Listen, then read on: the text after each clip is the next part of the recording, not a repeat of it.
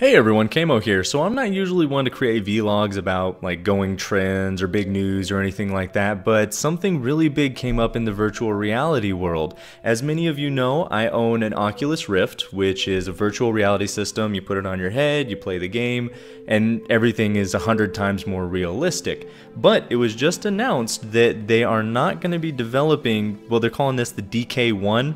They're no longer going to be developing this anymore. They're going to move, well, it's theorized that they're going to move on to the DK2. Their official reason for stopping the DK1 is because the components are no longer available. So now a lot of people are digging into, well, maybe they're not available because they're going to make a new one, or maybe they're going to find a new producer. But they're saying that they're no longer going to be produced. So I would assume that they're going to move on to something else, because they were talking about, I think it was 2 days ago, the makers of the Oculus were talking about virtual reality, how they envision virtual reality in the future.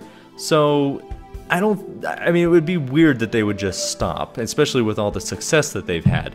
So I agree with the theory that they're going to be moving on to the DK2. I would love to hear what you guys think. Post them down in the comments. I will read them all. In the meantime, you take care.